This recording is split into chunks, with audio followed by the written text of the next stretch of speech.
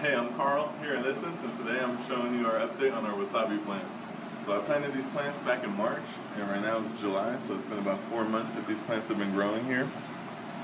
They like it here in this environment. We moved them into this room, and I keep their air conditioning at 69 degrees Fahrenheit at all times, and they seem to like it cool. The water I keep at about 58 degrees Fahrenheit at all times, and they seem to be thriving.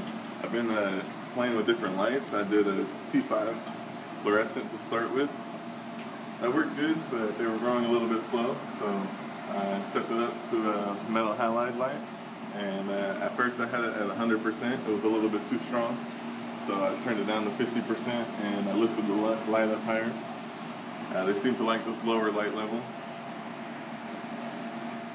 I had given some chlorine at some point to try to sterilize the reservoir.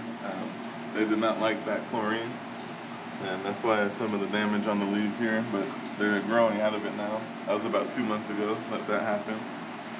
They seem to recover from that.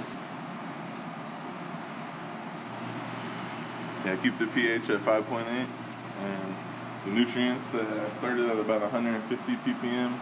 I stepped it up now to about 550 ppm. And I use General Hydroponics Flora series for nutrients. Alright, this is our update. Thanks for watching.